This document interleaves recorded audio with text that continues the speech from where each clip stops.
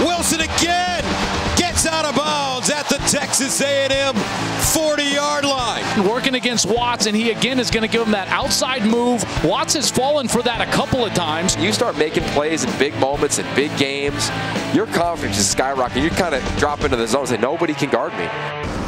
Well, some absolutely ridiculous plays from Caleb Wilson, the UCLA tight end, and those are some of the reasons why he is considered by Pro Football Focus the top-ranked player returning from Power 5 schools. Caleb, I know you've heard that a couple times over the last couple weeks or so. What does it mean to you? Because that's a pretty significant title to have.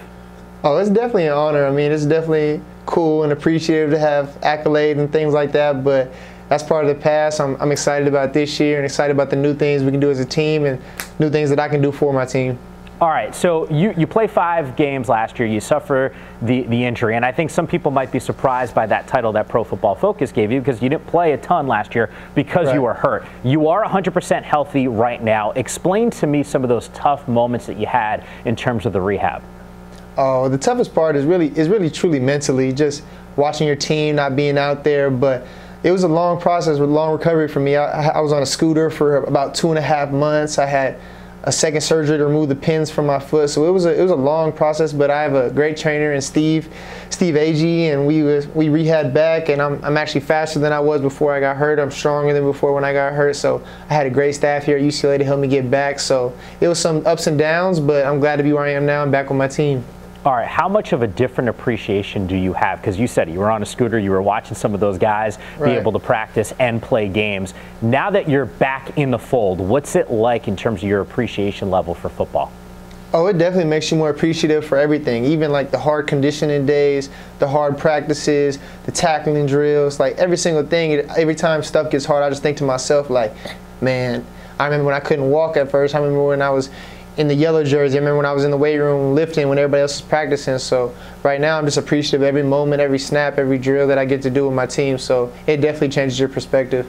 All right, a year ago you had arguably the best quarterback in the country throwing balls to you in Josh Rosen. I know you'll nod your head because he is pretty nasty and obviously now a Sunday player. A lot of question marks around this quarterback spot this upcoming season. I'm not going to ask you to tell me who's going to be starting. What I am going to ask you, though, is take me through the guys that are competing and what they're doing well.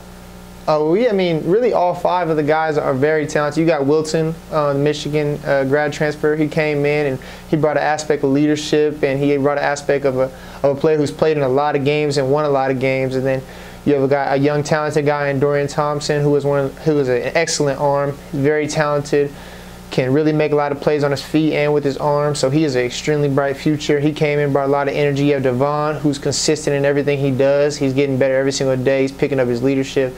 You got Matt Lynch, who's seemingly getting better every single day. You can see it. He's getting more relaxed, more comfortable.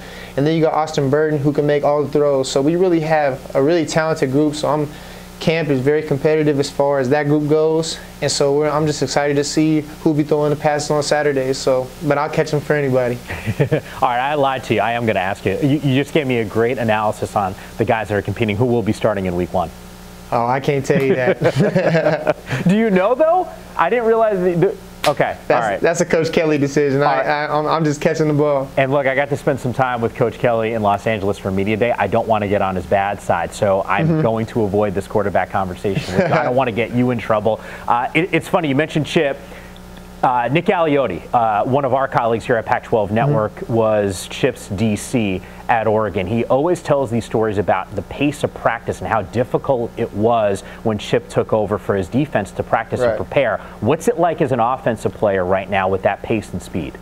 It's definitely different coming from like the last 2 seasons. We were a huddle team. We're getting in the huddle. We did some fast-paced stuff, but then now my first day was the toughest because I've seen it on film. I've seen it from a distance, but I never really realized like how fast it really went.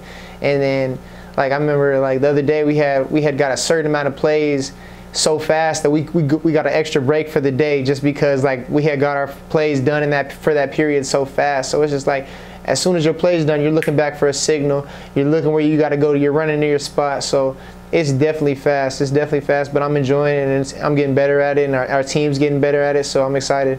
All right, Caleb, I know you are a competitor. There's a reason why you're having success right now at UCLA. I am a competitor, but very different than you for a lot of reasons. But Ashley Adamson is our other host here at Pac-12 Network, and I know you actually watch Pac-12 playlists, which we appreciate, but she had Cedric Ware on the other day. You retweeted the video.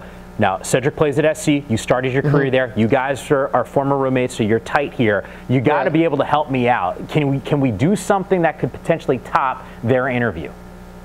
I don't know. Like some of Cedric's moves, like if you ask him, I taught him some of his moves. Like just from being roommates, like he learned some things from me, but he has a little more control of his body than I do. He's a little more fit, so he might have a slight edge on the dance battle. All right, but you taught him stuff. So really, Ashley's interview was only entertaining because of you.